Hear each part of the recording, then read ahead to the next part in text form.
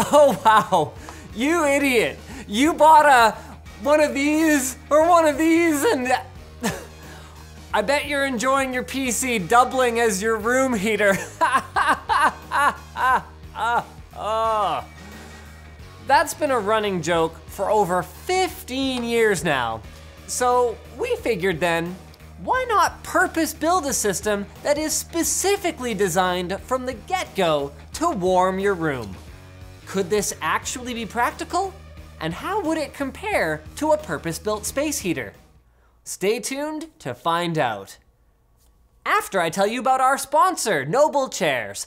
Their Icon Series Real Leather Edition gaming chair was designed in Germany and inspired by luxury sports car interiors. Learn more at the link below.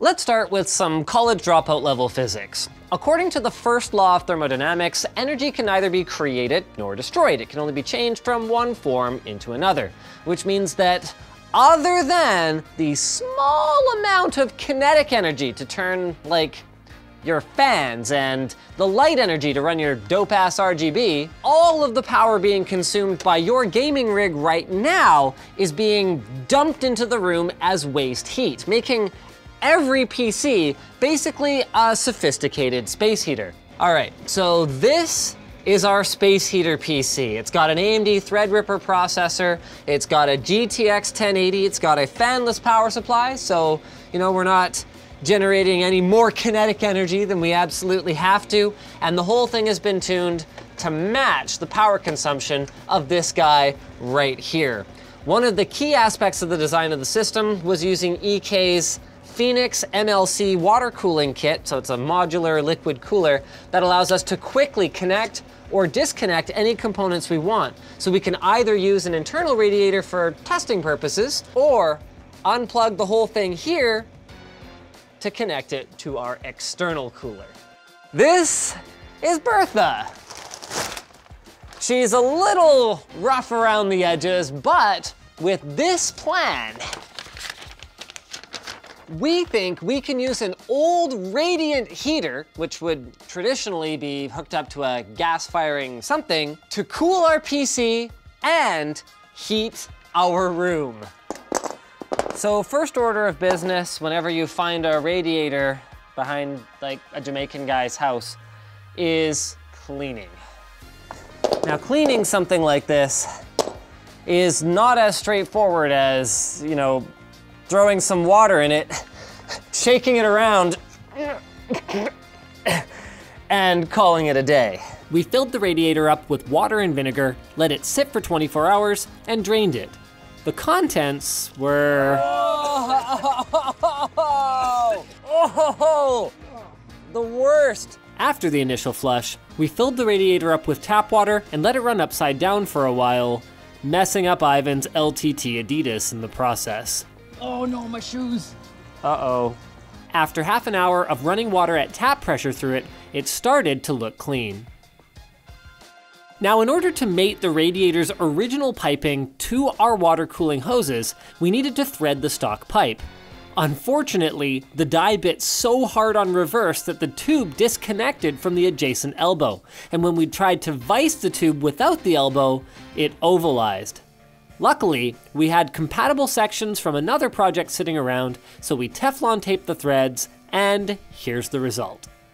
After rigging the radiator up with an industrial pump and a reservoir, we were ready to fill it up. Ivan was so upset that I got his Adidas wet that you can clearly see him trying to electrocute me here completely on purpose. Okay, we have to turn off the water, Ivan. There's so much water, we're gonna kill the pump. Oh! The good news is that he failed. Better luck next time, chump. The bad news is that with the liquid pumping at an industrial pump pressure... Oh, it's so dirty! Not only did it become brownish again, but we also detected a minor leak. It is a pretty substantial leak. That will affect, no, that won't work. You need Teflon tape. Just tightening it more will not work. After going Gordon Freeman on the joint with a crowbar, we were able to disconnect it and Teflon tape it, adding a T-line drain in the process. Just in case. Good thing too, it ended up taking 4 fills and flushes before the water stayed clear. Now, as those of you who watched our full room water cooling project know, mixing metals in a loop essentially creates a battery causing corrosion. This can be mitigated by adding sacrificial anodes to the loop, but due to our testing being very short term, we omitted this step. While we were doing all that, we had our space heater running inside the room that we call the sanity closet. So in here, and we didn't want anybody opening this door because that would let the stank out, so to speak. So in here, this is a 5 cubic meter room, approximately, accounting for the boxes kind of taking up some of it. We've got a wirelessly monitorable temperature sensor here, and then we had our 350 watt heater running here. So the sanity closet started at 23.7 degrees Celsius, which is our office temperature, and then what we've done is we have configured our test to stop at 36.7 degrees, which is the temperature of the human body. You wouldn't really want your room any warmer than that, or it would start to feel like a sauna. So if our PC heats up this room from the same temperature to the same temperature in the same amount of time, then we consider our experiment a success. One last thing, we needed some kind of opening at the back of the case to pipe the quick disconnects through. Finally, we just needed to drag our beast into the closet, hook her up to the radiator via the quick disconnects. So all we've got to do is hook these babies up to these babies, and let it bake for a bit. Finally, time to check on this and see how we did with our PC. So this is interesting. Our FPS is lower, and even though it's water cooled, our GPU is over 85 degrees. Oh. Our power consumption is only about 275, 280 watts. Our graphics card is thermal throttling. Okay. Let's have a look at what's going on in here. Whoa! Wow. That is a heat wave. And I think it's pretty clear what happened. It looks like, ooh, that's hot. Oh, I think once our system heated up, it made it easier for it to gather gunk that was still stuck on the inside of the radiator. Oh, that's a real shame. All right, come on over here, Dennis, come have a look. Oh.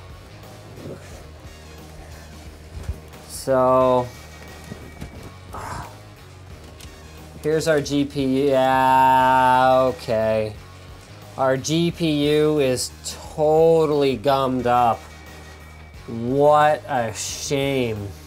So that affects the amount of heat that we were kicking out into the room. Actually, we found a silver lining here.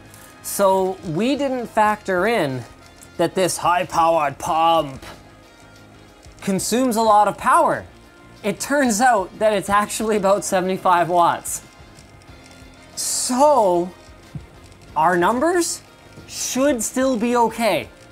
Okay, so after importing all the data, it wasn't immediately obvious how it all came together and made sense, because upon initial inspection, they actually look like really different results between the space heater and the PC. But what we didn't factor in initially looking at it is the immense thermal mass of the water inside the radiator. So what's actually happening here is that water is taking a long time to begin to heat up enough that the radiator itself is able to start dissipating heat to the surrounding air. So, in effect, all we need to do is time shift our graph a little bit, and what you can see is that even though the PC lags about 2 degrees behind the space heater, they both heat the room at the same rate. So, conclusion time. Can you use your PC as a heater for your room? The answer is yes, but we don't recommend the way we did it.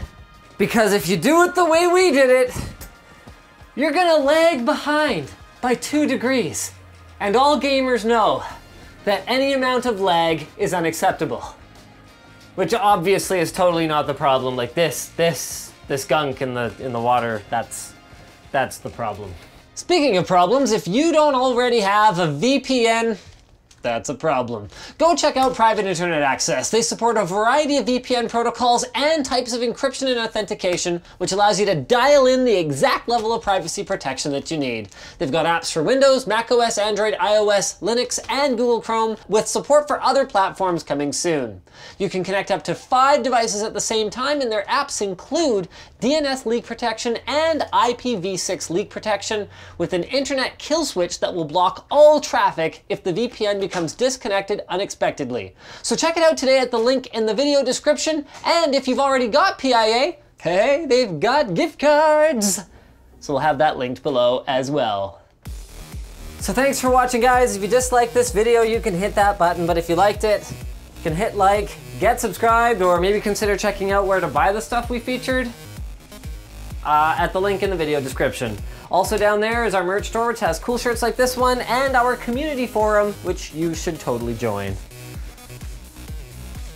Sometimes we just do stuff, you know? It's like, yep, we did a thing, but why?